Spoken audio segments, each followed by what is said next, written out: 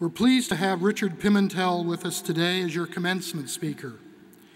Mr. Pimentel has made an incredible difference in our nation as one of the major architects in formulating the Americans with Disabilities Act, an accomplishment that began here as a result of his life and experience and education at Portland State.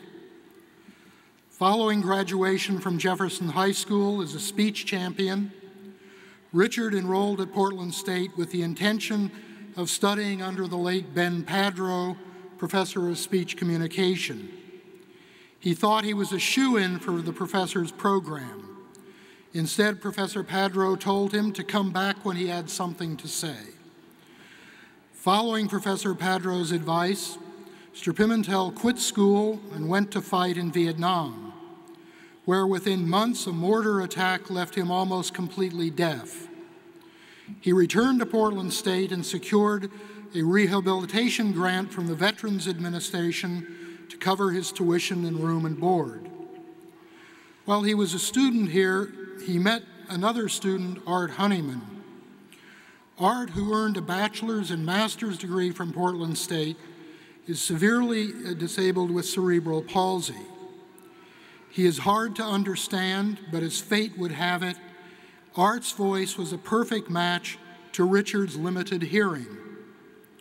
Since his time at Portland State, Mr. Pimentel has educated tens of thousands of managers as well as workers about the Americans with Disabilities Act and has written numerous books and professional publications, including Developing the New Employee, What Managers and Supervisors Need to Know About the ADA, and Taking Control of Workers' Compensation Disability Costs. You don't have to take my word for it about Mr. Pimentel's incredible life. Music Within, a major motion picture starring Ron Livingston, portrays Mr. Pimentel, and Michael Sheen portrays Art Honeyman, and was released in 2007. The work Mr. Pimentel started so long ago is as important as ever today, and he is currently designing a fresh training program for employers of disabled Iraq and Afghanistan veterans. For improving the lives of disabled people across the country, Portland State is honored to award Richard Pimentel the degree of Doctor of Humane Letters and have him deliver the 2008 commencement address. Mr. Pimentel would join me along with the provost. We would like to confer the honorary degree on him at this time.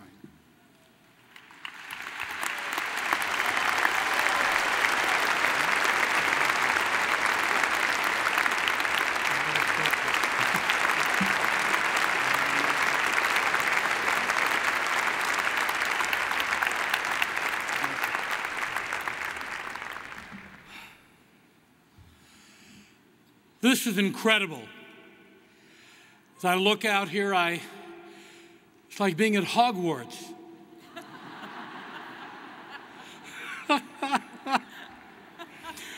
If I had known they were going to do something like this, I'd have gone to class more. Oliver Wendell Holmes actually was not a nice man.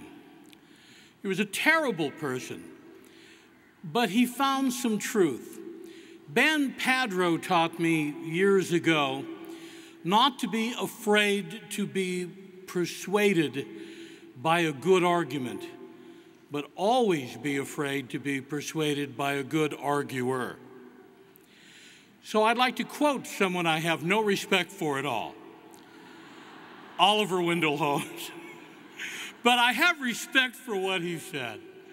And what he said was this: most people go to their graves with their music still inside them. Think that's true? I'm afraid it is. And at first glance, you would think this is a terrible, terrible observation. But I'd like you to think of it in another way. There may be something positive here. For you see, most of us could not go to our graves with our music still inside of us unless we had music inside of us. Most of us wouldn't go to our graves if we couldn't find it. All of us would go to our graves if we couldn't find it, which means that some of us find our music. Some of us find the instrument to play that music. Some of us find the stage on which to play it. And some of us find the audience that will come and listen to our dreams. And we do not go to our graves with our music still inside us. I believe there are two things that are necessary to find and to play your music. The first one, belief. You must believe you have music. And what I know is that we cannot believe in ourselves unless someone first believes in us. I was raised here in Portland. I lived on 10th and Roselawn between Alberta and Killingsworth, 10 blocks from what was then Union Avenue, Martin Luther King Boulevard today. I was raised by my grandmother. My grandmother had been on welfare so long she called it relief. I remember one day we went to Fred Meyer's on Union Avenue, and we had these food stamps, this little monopoly money, and you had to put different piles of food, the food that the food stamps could buy, and then the food that money had to buy. And I hated the cereal that the welfare people approved of. It was awful, and it looked like it was in garbage bags and it floated. And I wanted Tony the Tiger cereal because it had plastic army men in it. And I pestered Grandma for this, and finally she relented. And she put that Tony the Tiger cereal there. And we were going through the line, and Grandma was taking this funny welfare monopoly money out. And there was a man behind us. And he looked at my grandmother and he said, "Will you look at that?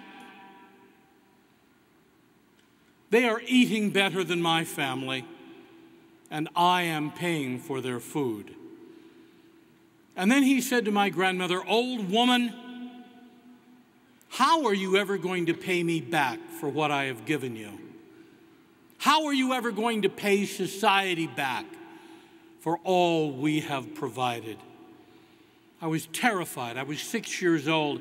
I was hiding behind my grandmother, and she pulled me in front of her with her strong right arm.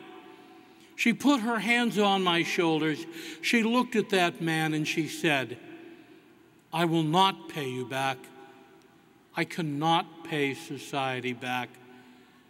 But look at this child. This child will pay you back. This child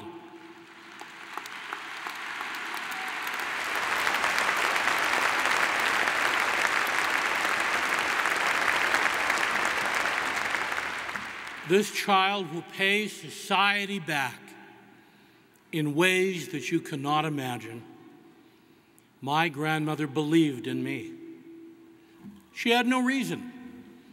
I had been diagnosed as being retarded because I had a learning disability they didn't understand. I was voluntarily mute till nearly the 5th grade.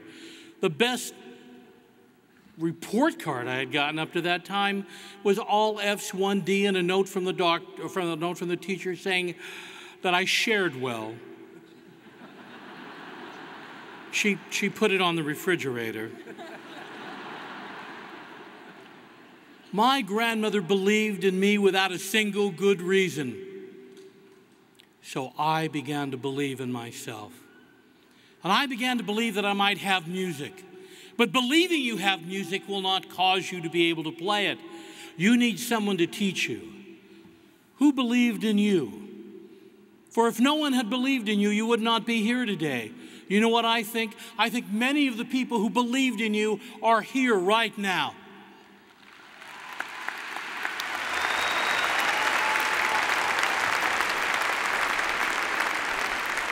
But without a mentor, without someone to teach you, what can you do with your music? And I was so lucky to have such great mentors.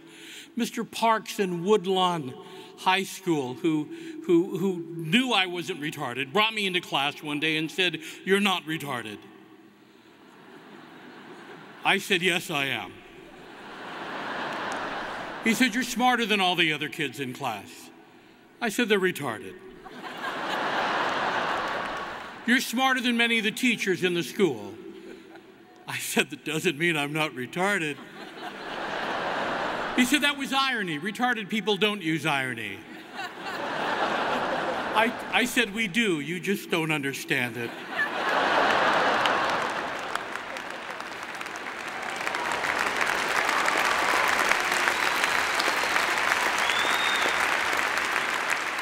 Glenn Lamb at Centennial High School, the greatest high school speech teacher in Oregon's history, Dr. Padrow, who taught me that it doesn't matter how well you speak if you have nothing to say. Dr. Leonard Kane, sociology professor at Portland State, who taught me that sociology was not in a sociology book, but it was in the needs and challenges and common solutions of the groups that are alive and well, and at that time protesting in the park blocks. Art Honeyman, who taught me that in the fight for civil rights, in the fight for the dignity of human beings, that there is no other goal than to be the last man standing, even if you can't stand in the first place.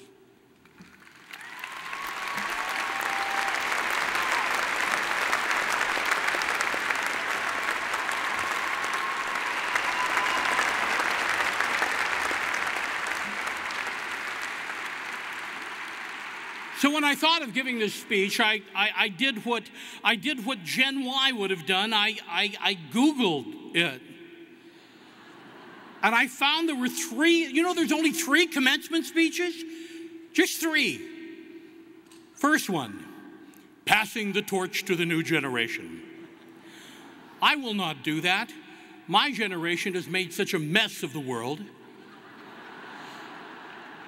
Remember when you first started school, you could put a full tank of gas in your car?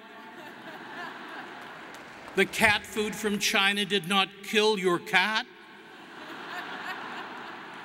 Employers lined up to hire you like young people when the iPhones came out? And we could eat tomatoes in safety.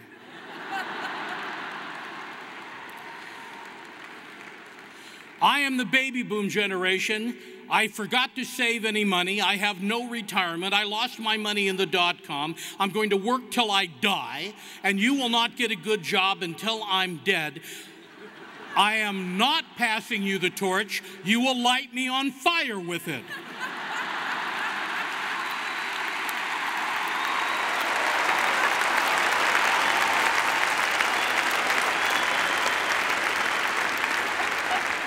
The second speech is follow my footsteps. I don't want you to follow my footsteps. I already did. I did it. I want you to follow your footsteps. And here's what I know. The shortest distance between where you are and where you want to be is a road that is illuminated by your own dreams, not by the dreams of anyone else.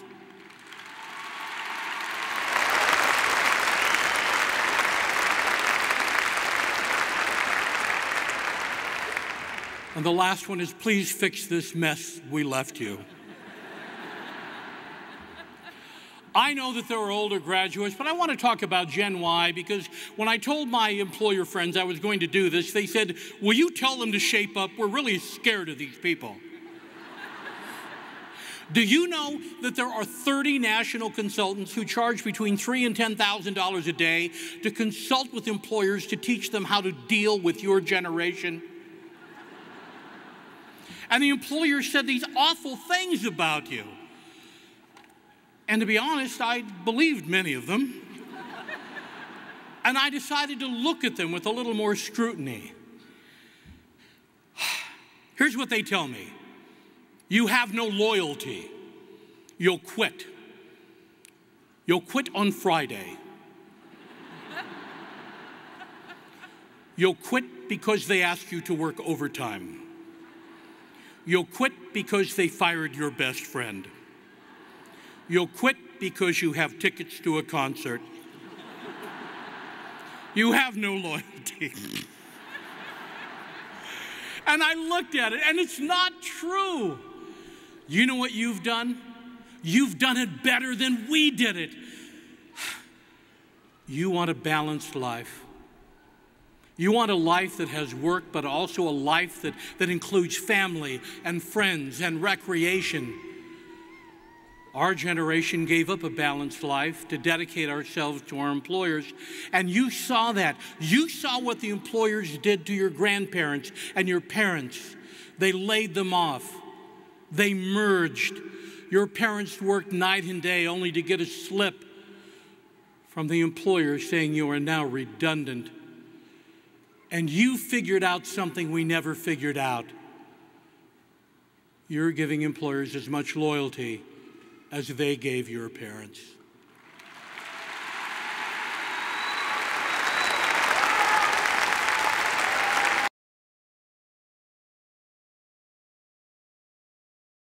Security would be in the job that I had. You figured out that job security is in the job that you can get. What does that mean? It means you want to constantly improve yourself. You want to work for a company, but you want to do different things. You don't want to be caught in a box. You want to try new projects, and if they don't let you do it, you quit. And you go to another company that will let you do it. And you know what I tell employers? If you want to keep Gen Y, prepare them to leave you, and they will stay forever. They say you have no social concerns. Yeah, I've heard the story about going to Starbucks and the girl gives you your coffee and you say, I'm really glad to see a young woman like you having a peace symbol around her neck. She says, what's a peace symbol? Well, that thing around your neck, it's not a peace symbol. It's my Mercedes-Benz necklace.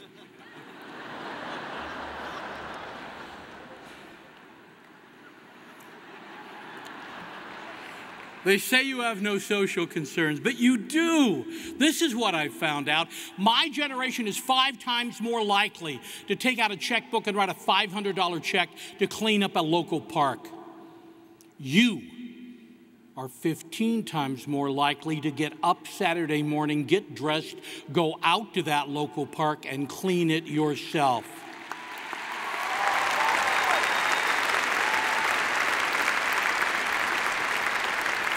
I like you. You are 10 times more likely to take a job that has social meaning than we were. They say you're high maintenance. You don't want an annual review. You want to be told you're doing good every morning. What's wrong with these children? But guess what? I have gone a whole year doing the wrong thing before anyone told me. You don't need high maintenance. You need high levels of feedback. And you learn that by texting. You are Gen X on steroids and Blackberries.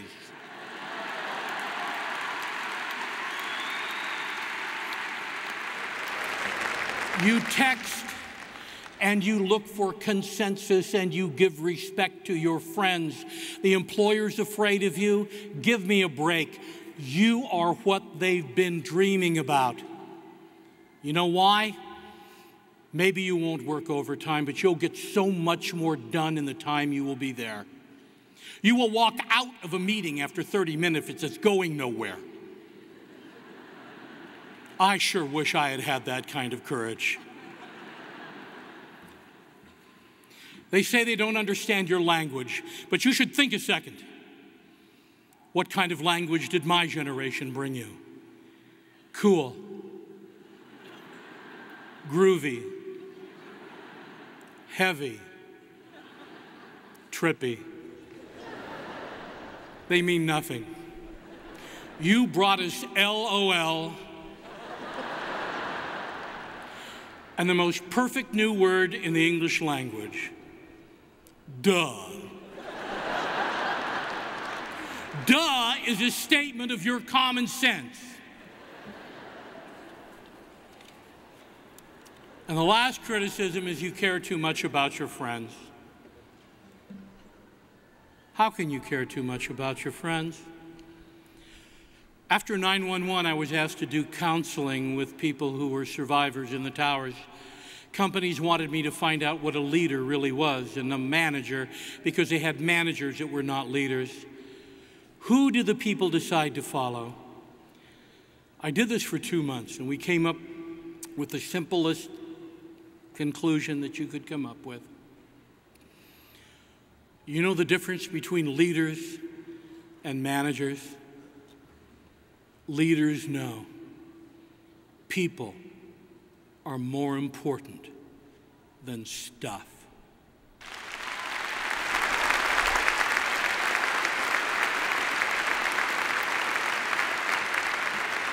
And we have a whole graduating class that has learned that out of the box.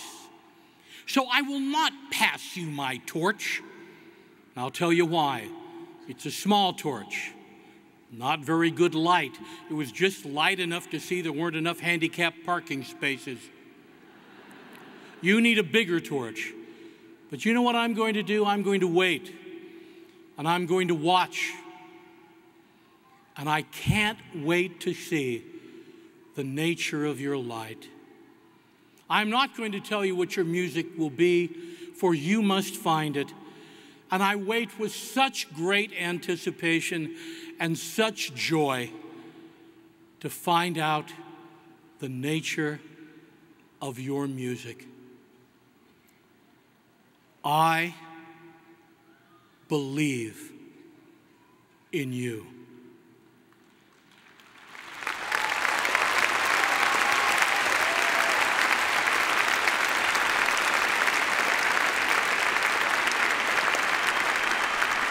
And how will you pay this old man back? I will tell you how you will pay me back. You will pay me back in ways that I cannot even imagine. Thank you.